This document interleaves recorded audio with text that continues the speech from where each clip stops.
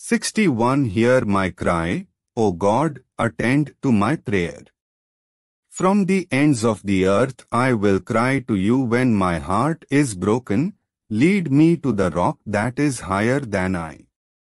For you have been my refuge and a strong tower from the enemy.